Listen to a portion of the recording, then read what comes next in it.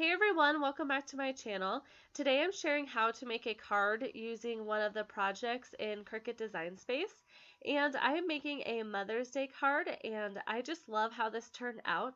Also, if you're new to my channel, please subscribe. It's completely free and hit that notification bell if you don't want to miss any of my videos. And I'll just show you how I put this together in Design Space first. I'm going to be using the projects section in Cricut Design Space, and they have a whole bunch of different projects that are already made for you. And I am going to do a Mother's Day card, so I'm going to search for Mother's Day. I'm also going to click on all categories and you can narrow it down. So I am going to click on cards. And then you can see here's all of the cards that come up that you can make. And if it has the little green side here with the A, that is Cricut Access. So if you pay for a subscription for Cricut Access, then you can use all of these in here. If you don't pay for a subscription, then you'll have to just pay for the card like this one. It shows that this was 99 cents. Some of them are more than that, but quite a few are just 99 cents. And I decided I am going to be doing this card here. I thought it was really cute with the flowers. And this one is actually free right now. I think sometimes Cricut just has projects for free for a limited amount of time. So if you're doing this later and see that it costs money, that is something that they kind of change often. But right now it's $0. So then you can see different views of the card at the top here. And then when you scroll down, you can see that there's a description, it's a draw then cut feature, and it'll show the different materials that you need to cut it out with, and it'll show all of the tools that you need. And right here it says single scoring wheel or double scoring wheel. That is only if you have a Cricut Maker that you would use those. So I have the Cricut Explorer Air. So with that machine, I need the scoring stylus. So you can still do this project if you don't have a Cricut Maker. You'll just need the scoring stylus. And then it shows everything you need for that. It'll also explain how to make it here. So then with this project, you could go ahead and click make it, or you could go and customize, which is what I am going to do. So here's my card, and I want to customize this a little bit. And what I want to do is I want to make each piece whatever color I am making it. And this helps me so much by visualizing what I'm doing, and it'll separate it on each mat. So this green piece here is the envelope, and that's going to be a purple color.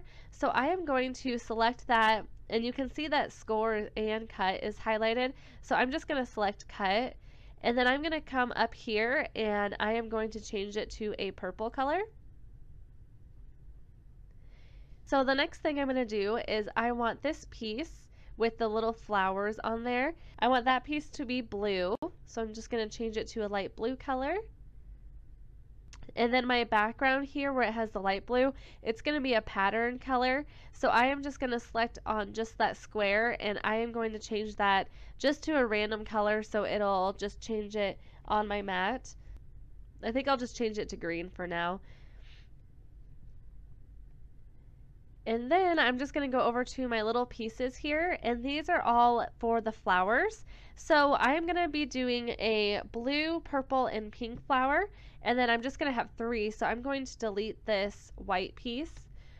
And then these are just for one petal.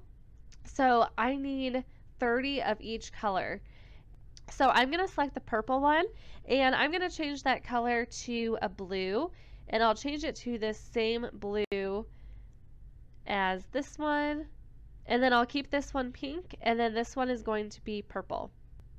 And I'm going to change this one to a different purple from this one because it's going to be cutting on 2 different pieces of material, and I don't want it to cut out on the same mat. So I hope that makes sense. Basically with the mats, it separates it by colors.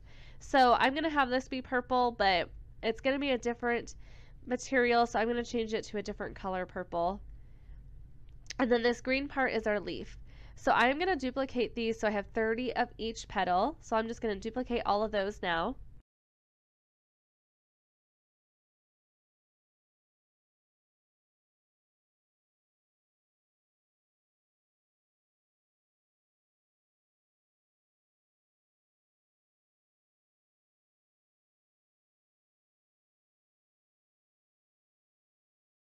And then for the leaf, we need 17 of these. So I'm going to duplicate that 16 times.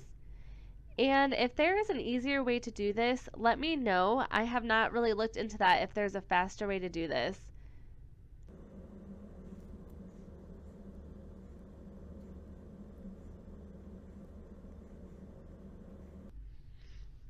Okay, so I have all of these duplicated. You can't see some of them because it's underneath here. But if there's an easier way to do this, let me know. I know that when you click on make it, you can make more than one copies, but that will duplicate the whole entire project. And I feel like there has to be an easier way than just hitting duplicate so many times. So definitely let me know in the comments if there is an easier way to duplicate these. But now we have all of our pieces for our petals. Actually, looking at this part that I have green, I actually want it to be this pattern background, and since these are green, it's going to put it on the same mat, and I want it on a different mat. So I am going to change this green color to just a random different color.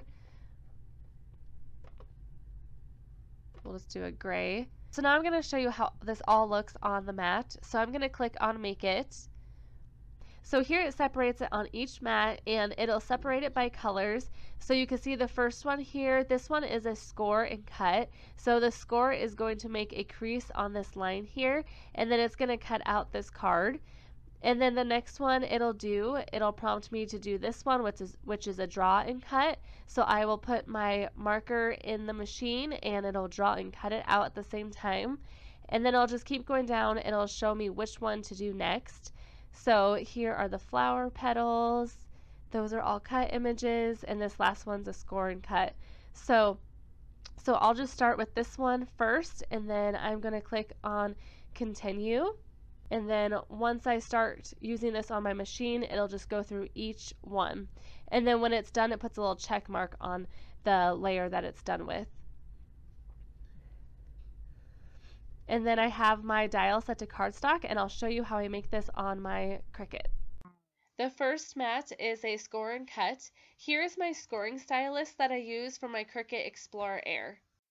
To insert the scoring stylus, open the clamp A holder and hold the accessory clamp up while pushing the stylus down into the holder until it clicks and the arrow on the stylus should disappear. On the computer, my color was a gray color, but I am using this pattern heart design for the card, and I just place this on the mat and I insert it into the Cricut and then I let it score and cut. I also like to use my blue light grip mat when using cardstock. You can see here the scoring stylus presses into the cardstock and it just makes it easier to fold the card.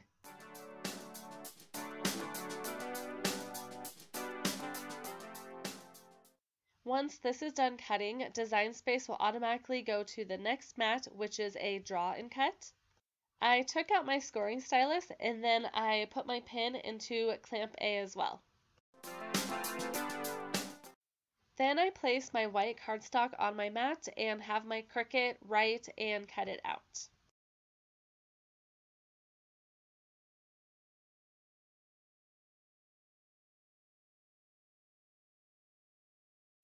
The next mat, I will cut out the pink petals.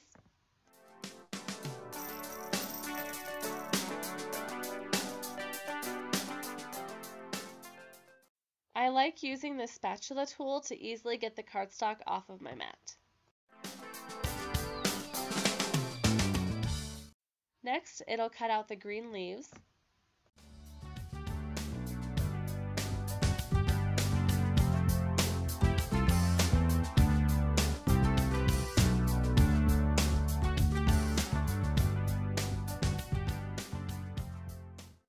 Then I cut out my blue flower card piece and the blue flower petals.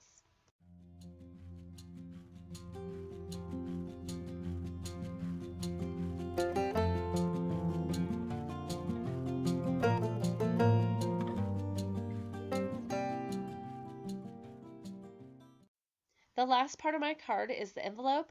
This is the piece where I had it purple on my computer, but really I'm using a pink patterned cardstock, and the Cricut will score and cut this.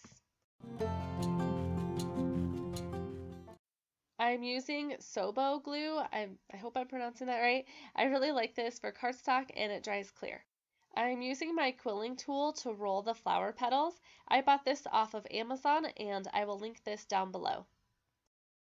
I place the cardstock in the slit of the quilling tool and roll it. After it's rolled, I let it go so it unravels a little. Then I open up the end of the flap and put some glue onto it and press it together.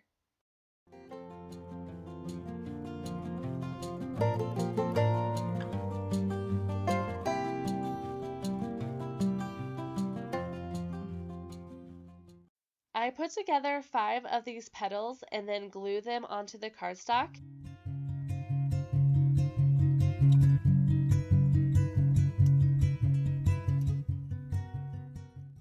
Here's how it looks with the petals glued down. Next, I grab an embellishment that I bought at Hobby Lobby. It has a sticky side on the back, but I also put some glue on it and press it into the middle of the flower.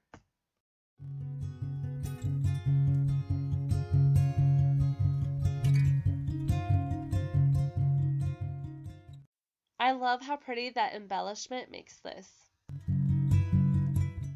Here I have the rest of the flower petals rolled and glued onto the cardstock along with the pearl embellishments. Next, I use my quilling tool for the green leaves and glue those onto the cardstock as well.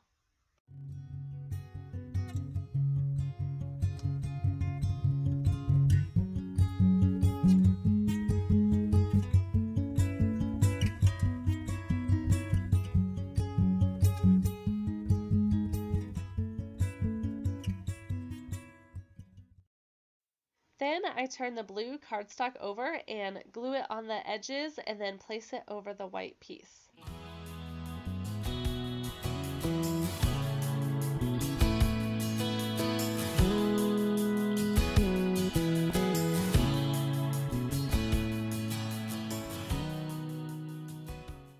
Next, I fold my pattern piece down. Then I take my adhesive foam circles and place this on my cardstock, and this will give the card some volume.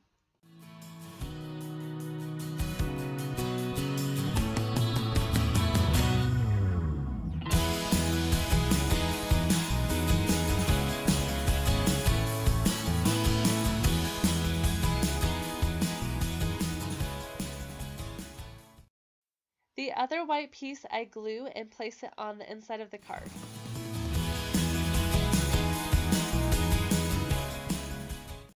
Next, I take the envelope and fold it at all of the creases that the scoring stylus made. Then I take my glue pen and glue the flaps down.